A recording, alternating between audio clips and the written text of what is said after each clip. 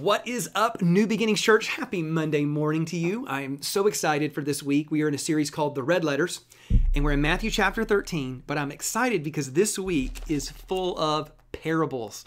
Parables are one of my favorite things in all the Bible. I've always loved reading them, teaching them, studying them. They're fascinating. And if you don't know what a parable is, it's very simple.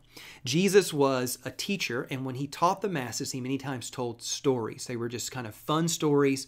We would say it like this: it's an earthly story with a heavenly meaning. So it was a clever little story with spiritual insight and depth mixed into the story. And so I'm going to read one for you right now. And as a matter of fact, we're going to spend the next few days talking about this one parable, because this one parable is different than most of them in the sense that this is one of the only parables that Jesus actually fully explains himself. And it's so good. Are you ready? It's called the parable of the sower. Jesus said, "Behold, a sower went out to sow some seed. And as he was sowing, some of the seed fell on the wayside, and the birds came and devoured them. Some seed fell on stony places, and they didn't have much earth, so they immediately sprang up because they had no depth. But when the sun was up, they were scorched, and because they had no root, they just withered away.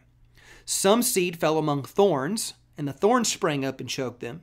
But other seed fell on good ground, and it yielded a crop, sometimes 100 or 30 or 60-fold.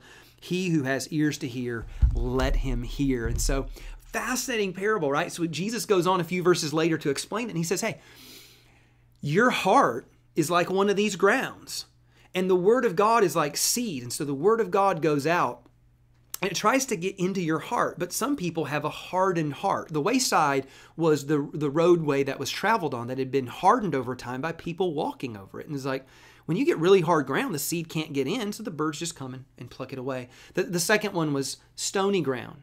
The seed had no root. The third one was thorny ground, and the weeds choked it out. And the last one was good ground. And normally, if you're anything like me, you'd look at this and say, oh, well, my heart is like one of these grounds. Which one do I have? I want to have a good heart. I want good ground, right? Where God's word is received, right? And so we're asking ourselves, do I have a hardened heart? Do I have a busy heart, or whatever it is? And sometimes we look at other people like, ooh, they have a hardened heart. They have a good heart, And I want us to change the way we think about the parable, because I think looking at it like that is actually a poor way to look at it. The way they would have looked at it is not, do I have one of these grounds and which one is my heart like? They would have actually thought, in my heart, every one of these grounds is somewhere.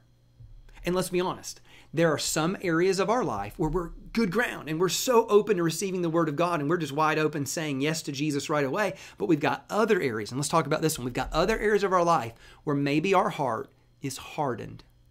And when the seed comes, the word of God comes, we're like, we resist. We don't even want to understand it. We don't care. We reject it even. And so big two questions I want us to ask ourselves today.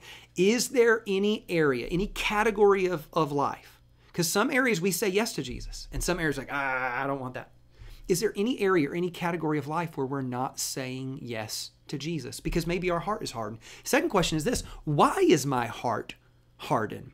Because what I've discovered is that my heart is hardened for a reason. It didn't come that way. It became that way because of some experience, some traumatic event, some difficulty, some painful experiences. Again, it was the road that had been walked on over and over. And have you had a bad experience? And I know this is true because some of you have had a bad experience with another pastor or a church or another person that called themselves a Christian, and they wounded you and offended you. And sometimes you can get really turned off to the things of God because of a wound or a hurt that you have that has hardened your heart. And so here's what I know, though. Any area where we're not saying yes to Jesus, any area where our heart is hardened, is an area of our life where we're not thriving. And Jesus wants to take that area of our heart and turn it into good ground so that that thing opens up, says yes to the word of God, says yes to Jesus, and so that we can begin to thrive again. Can I get an amen? And so let me pray for us today. Holy Spirit, would you help reveal to us, is there an area of our life where we're saying no? Is there an area of our life where we've become hardened and calloused maybe even? And God, would you do a work in us and soften our heart, heal our heart even, Lord God, so that we might be good ground? We pray this in Jesus' name. Come on, somebody say amen. Church, I love you. I'll see you tomorrow.